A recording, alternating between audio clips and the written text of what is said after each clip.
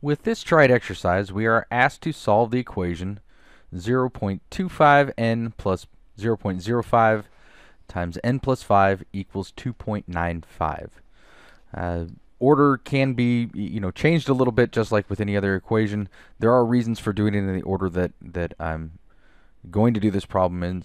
And the first step is to distribute the 5/100ths, the 0.05.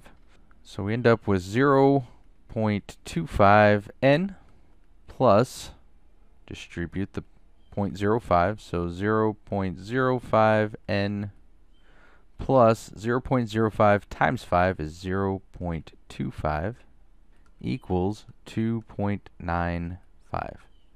Now, just like when we had fractions, we can work with the decimals the same as we would with fractions if we wanted to, or we could multiply by a value to get rid of the decimals.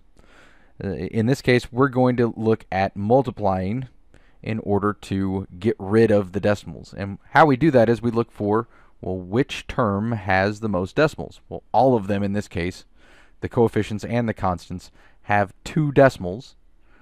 And in order to get rid of that decimal, we want to move the decimal place 2 places to the right, so we would multiply by 100. That's because it has 2 zeros. When you multiply by 100, it moves the decimal place 2 places to the right. So we'll multiply both sides by 100.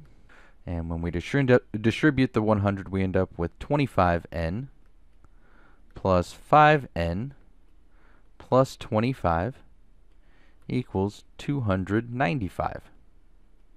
And again, we just take the decimal and we move it 2 places to the right for each term, because we're multiplying it by 100.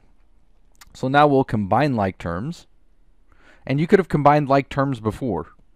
The order for that doesn't really matter. You could have done anything that's inside the parentheses that you could simplify, you could have done before. I just went ahead and multiplied by 100 to get rid of the decimal before we simplify.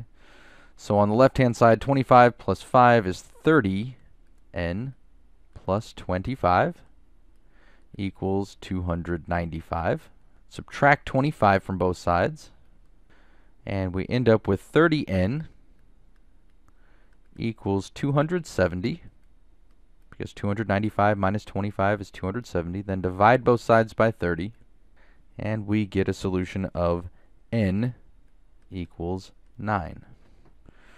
Now to check our solution again, we substitute into the original equation, so we'll check 0.25n, and we solve for n equals 9, so 0.25 times 9 plus 0.05 times, again we solve for n equals 9, so 9 plus 5, and we want to know, does that equal 2.95? 2 and 95/100ths. So 0.25 times 9, that's going to be 2.25, and then plus 0.05 times 9 plus 5 is 14. And again, we want to know, does this all equal 2.95? So 2.25 plus 0.7, because 5 times 14 is 70, so 0.05 times 14 is 0.7. And when we add it up, we do get 2.95 equals 2.95. And so our solution checks.